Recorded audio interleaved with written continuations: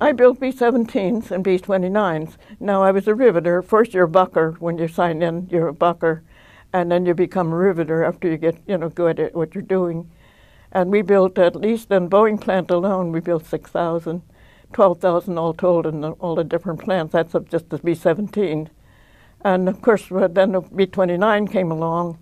And that was getting closer to the end of the war. They were having trouble with the B-29, I think, was fire in the engines.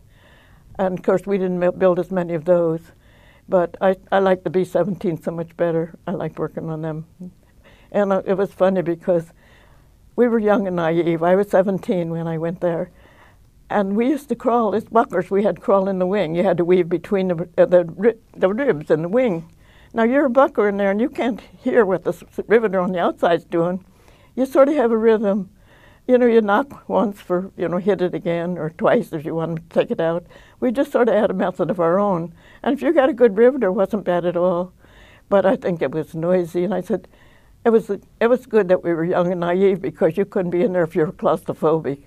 But that was just a way of life at the time. I look back on it now when I see a B-17, I just stare at it and think, how did I ever get in there?